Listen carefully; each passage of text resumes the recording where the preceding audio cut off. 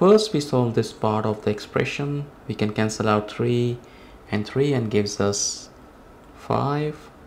15 divided by 5 gives us 3, but this answer is not correct because according to the order of operations we must solve parentheses, then exponents, then multiplication and division, and finally addition and subtraction. Remember, if in any expression you have both multiplication and division present, you must work from left to right, and same applies to addition and subtraction. So now let's rewind and solve this problem the right way.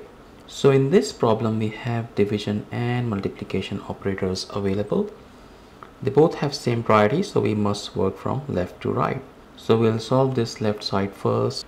So to solve this we can use KCF rule, keep, change and flip. Keep means we keep first part of the expression as it is.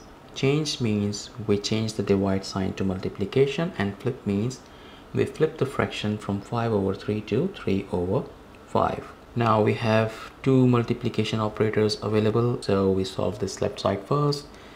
5 and 15 cancels out each other and leaves us with 3 times 3 times 3. Again we work from left to right, so 3 times 3 gives us 9, and 9 times 3 gives us 27, which is the right answer to this problem.